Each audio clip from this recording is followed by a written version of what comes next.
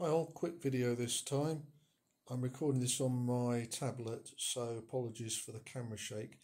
This is another HP Prodesk 400G1 small form factor desktop PC. I did a past video on this, but I've got another one anyway.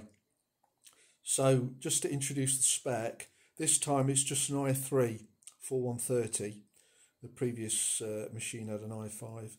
And that graphics card is a R9255, which I did a benchmark video on a few days or weeks ago, but anyway, that's up.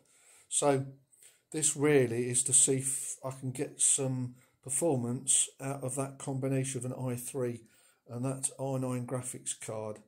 So the next video will be that. If you're interested, I'll just pause the video and open the case up. So that's the case open. There's just one nilled screw on the back cover to open that up.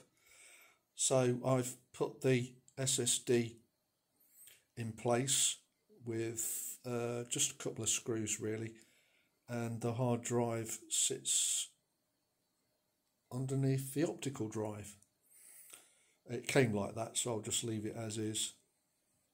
So top right you have the CPU cooler and vent shroud that directs the hot air out the back. Far left, top left is a power supply, and the graphics card sits in the centre. So I cleaned up the motherboard, it wasn't too dusty, and replaced the CMOS battery, repasted that graphics card and repasted the CPU. So as I said before, the next video will be benchmarking. Thanks for watching.